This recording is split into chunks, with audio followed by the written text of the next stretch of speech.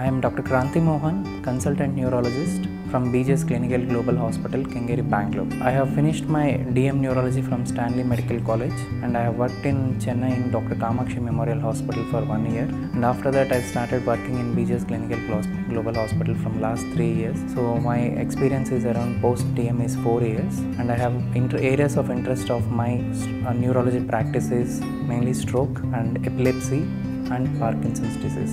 Demyelination disorders are the most common disorders which we used to see in the Western countries, but also in Indian population nowadays the incidence has been increasing. What exactly demyelination is? Myelin is the protective coat for the brain and spinal cord neurons. So once the myelin has been removed from the spinal cord and brain neurons, it is prone for causing damage to the brain or spinal. So what are the primary demyelinating disorders what we commonly see are multiple sclerosis, Neuromyelitis optica spectrum disorders, and myelin oligodendrocyte glycoprotein antibody disease, that is MOG antibody disease. These are the primary demyelinating disorders what we most commonly see. What are the symptoms the patients present with? It can be a loss of vision in one eye or both eyes, what we call it as optic neuritis. Next is patient can develop associated deficits which the lesion is in the brain. It can be hemiplegia, that is weakness on one half of the body, or weakness of all four limbs, that is quadriplegia, when the lesion is within the spinal cord, or sometimes suddenly they become altered sensorium and unconscious state, and they'll have persistent vomiting, hiccups, and these